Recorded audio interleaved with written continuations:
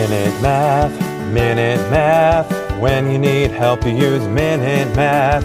Hi, I'm Sean Gannon, and this is Minute Math, and today we learned about distance, rate, time, word problems. So, if I was given this problem, Callie left school and traveled toward her friend's house at an average speed of 40 kilometers per hour. Matt left 1 hour later and traveled in the opposite direction with an average speed of 50 kilometers per hour. Find the number of hours Matt needs to travel before they are 400 kilometers apart. Okay, so let's get a little visual here. Okay, we have our school. Let's draw a little school here, a little house school, right? Is there a school? Our school. Okay. They told Callie left school and traveled toward her friend's house. So she goes this direction, and she's traveling. So her friend's house is somewhere over here. And she's traveling 40 kilometers per hour. They also tell us that 1 hour later, Matt left, okay, in the opposite direction from school. So Matt is going this way. So we have Callie, and we have Matt. Matt's traveling at 50 kilometers per hour, okay? But the key thing they said, Callie had already traveled 1 hour. So she traveled a distance of 40 kilometers in that 1 hour. She traveled 40 kilometers before Matt started going in the opposite direction. Okay?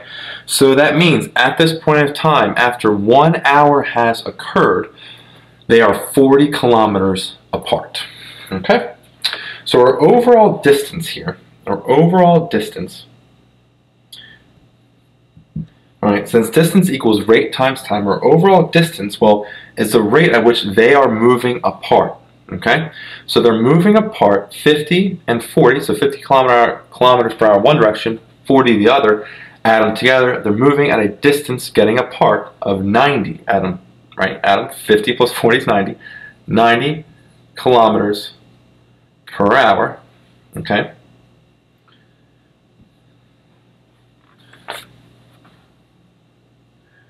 Now we have to times that by our time. We don't know how long it will take.